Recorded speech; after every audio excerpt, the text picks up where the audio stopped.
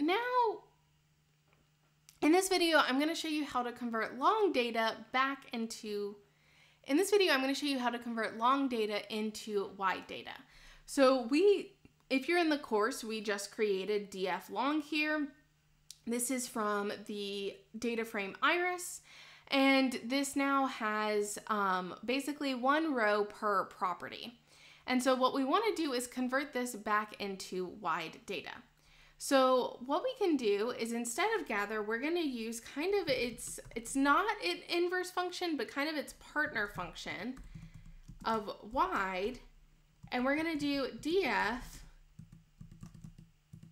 and we're going to use the function spread. So spread is going to take in the key and the value. And so basically, if you're looking at gather, we now need to give it this property and value. And so if we give it property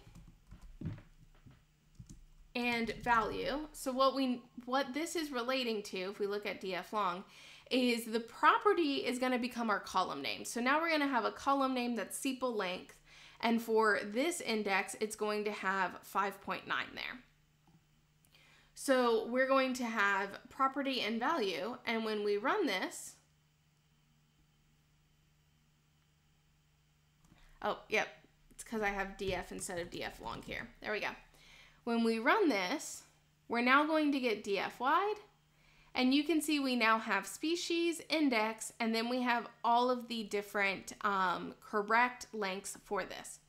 Now, the reason why I say that these are not inverse functions, gather and wide are not inverse functions. You can't just run them to enter convert. So what I want to do is I'm going to run df,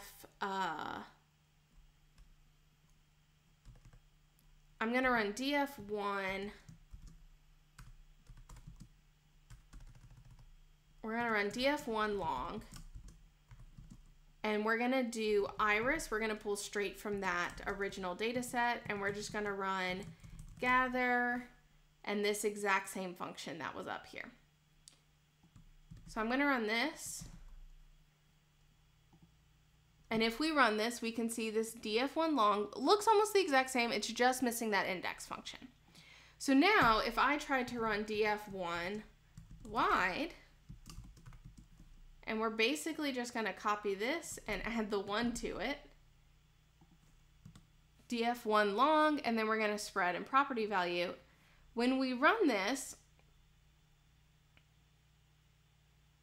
we get error in spread. Each row of an output must be identified by a unique combination of keys. So you actually can't undo this now. And it's simply because if we look at this df1 long, it doesn't know, because this is the key, the species is the key. It literally doesn't know which of these sepal lengths, sepal widths, all of those things go back together. So that's an important thing to realize, is that just because you gather doesn't mean you can spread it. You need to always have unique sets of keys for that information. So one way to always do that I discussed in the gather is, when you're gathering, always make sure that you have an index, because that index will always be a unique key to a given row.